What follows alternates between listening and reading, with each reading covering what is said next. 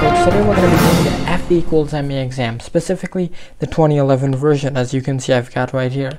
Now, I'm going to be working off my iPad, so you're going to see it right on the screen in its full glory. Let's get to the questions. Alright, so here's our first question. We got a cyclist traveling, at some 22 kilometers per hour, except for a 20-minute stop. So at some point during his journey, he stops for 20 minutes. His average speed was 17.5 kilometers per hour.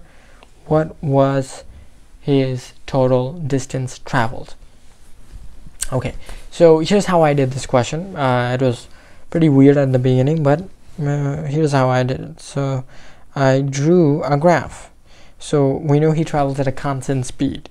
So if we draw his VT graph, it'll look something like this, right? So obviously I don't want that fat of a VT graph. Let me add a pen here, maybe dark blue. Okay, so here would be his VT graph, 22 kilometers per hour. And the reason why it would be just straight is because he's traveling at a constant velocity, right? So you can imagine then why it would be straight. 22 kilometers per hour, and at some point in this journey he stops and comes back and finishes. Alright, that's good. But something else also happens. What else happens? Well, we know that his average speed is 17.5. So here's something I like to do. Average speed I like to represent as a rectangle whose area is the same as the area under the actual curve, but whose length is this whole entire time. So what would be the area under this? Well, it would be the total distance traveled. So this would be 17.5, and let's say this there's a few time slots here. Let's call this T1, T2, and T3. T1 is when he starts his break, T2 is when he ends his break, T3 is when he ends the whole ride. Alright, so with this piece of critical information, can we find out how far the cyclist travels? Well, yes, we can actually, because we can, first of all, we can write the area under this curve as the distance that the cyclist travels. So that would be 17.5 times T3. And that's going to equal what? Well, number one, we're going to have two things. We're going to have the area under this curve plus the area under this curve. Alright, add those two suckers up. What are you going to get? Well, let's check it out. This first guy, what is this? Well, remember, whatever we add up, we got to exploit the fact that we know there's a 20-minute gap right there. So let's try to exploit that. Can we exploit that? So I can say, for instance, that the distance covered is going to be 22 T3. That's going to give me what? Let me show you what that's going to give me. 22 T3 would be this entire space, right?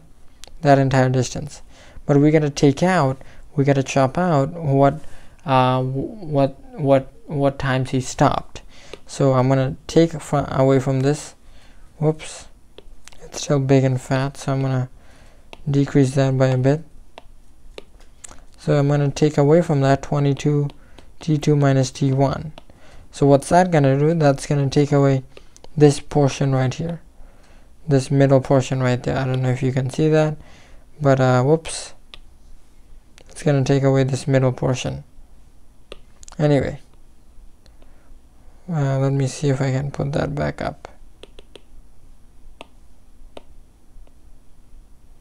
Bro, this eraser is way too big, but hopefully you get my point. Okay, so now do we actually know what this is? Do we know what T2 minus T1 is? Well, yes, we do. T2 minus T1, remember, is 20 minutes, which is just a third of an hour. So I can just go ahead.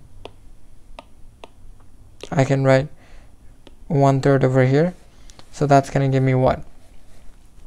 17.5 T3 is equal to 22 T3 minus 22 1/3. And so if I solve for T3, what am I going to get? I'll get 17.5 T3 minus 22 T3 is equal to 22 over 3 minus 22 over 3. And by the way, there's no guarantee I'm going to get any of these questions right. I just know AP Physics a little bit, so any questions I get wrong, I'll be sure to show you guys the corrections. So let's factor out the T3 right here. 17.5 minus 22 is equal to minus 22 over 3. So what's my T3 going to be? Well, it's going to be negative 22 over 3. Divide that by 17.5 minus 22. Alright, so what's that going to be? Well, we can use a calculator. So let me show you right here what this calculator looks like. Minus 22 over 3 divided by 17.5 minus 22. That gives us 1.629 for T3. 1.629 seconds, which is about 1.63. So if we want to find the total distance he travels, we just gotta take that time, plug it in right there. So let's do that. 17.5 times T3, which we just found is 1.63. Was it 1.63? I think it was. Yep. So let's calculate that. Let's check it out. 17.5 times 1.63, and it's 28.52. 28.52, which we can round to about 28.5 meters. And that, ladies and gentlemen, is how you solve or kilometers. Yep, I knew I was gonna get something wrong. So yeah, that, ladies and gentlemen, is how you solve the first question in the F equals MA 2011 exam. So my final answer is gonna be choice A, 28.5 kilometers. So if you want a quick recap, let me give you a quick recap right here. So what I did was I took a graphical approach where I drew the VT graph of this guy, and that told me that the area under the average was equal to the area under the whole graph, which is given by which is given by this. It's given by the total distance you traveled minus your break chopped off, So with that in my head, I went ahead and solved for T3. I got T3 is 1.629, and I plugged that back into 17.5 times T3, and so I found that his total distance traveled was no more than 28.5 kilometers. And that's a pretty crappy highlighter, but hopefully you get the point, folks. If you have any questions or concerns, leave them below, and we're going to check out more of these F equals MA problems in depth in the upcoming videos. Let me know what other future content you'd like, maybe EMC 10, EMC 12, EMC 8 problems, and we'll check you out in the future. Thanks for watching.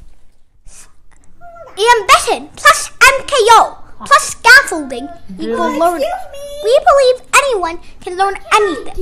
That's why our motto is memorization is a crime. And that's why we partnered with Brilliant. Brilliant transforms math and science into hands-on activities so that you too can understand everything from first grade math to E equals MC squared. Barry Science Lab and Brilliant is your MKO, and will give you the scaffolding to expand your ZPD until you become the next Sir Isaac Newton or Albert Einstein. Visit brilliant.org/Barry Science Lab today. And the first 50 of you to use that link will get a 20% discount on the Brilliant annual subscription. Don't forget that you too can become the next Einstein. So let's fall in love with math and science.